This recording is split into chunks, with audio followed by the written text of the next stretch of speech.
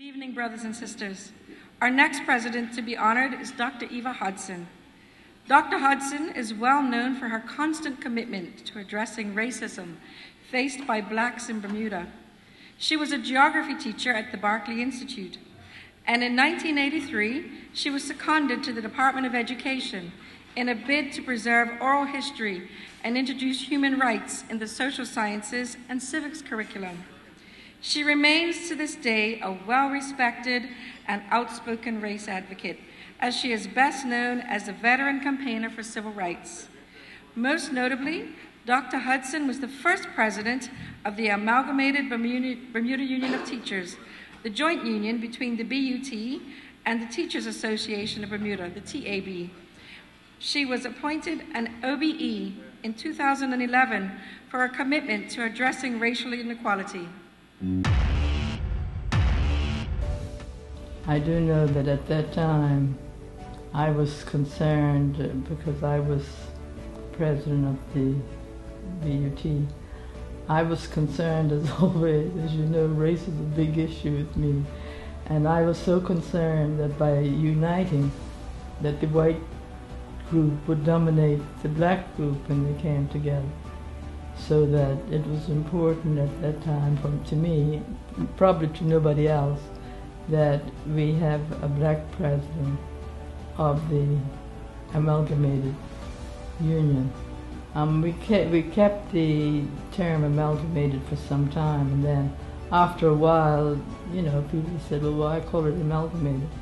For one thing, I don't think that the white teachers were as strong a body in any case, so that the term amalgamated was eliminated back to just the Bermuda Union of Teachers. And I know that one white person, left the union at that point because it meant that by returning to the term Bermuda Union of Teachers, we were not recognizing the existence of the previous all-white union, so that the name even became important. The primary thing I would say is to congratulate you for recognizing the length of time that the union has been around, and to encourage you to continue to give it your support.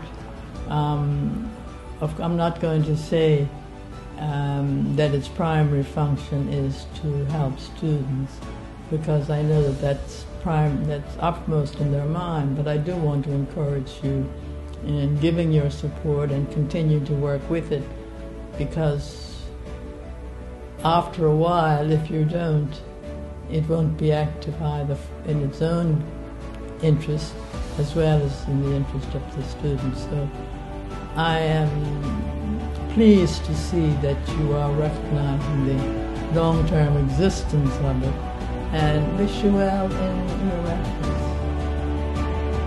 Brothers and sisters, please join me in welcoming BUT President, past President, Dr. Eva Hodgson.